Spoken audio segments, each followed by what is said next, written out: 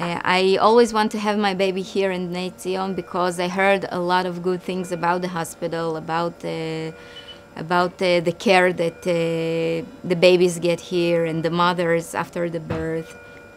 And my friends had their babies here, so this was the normal thing to do.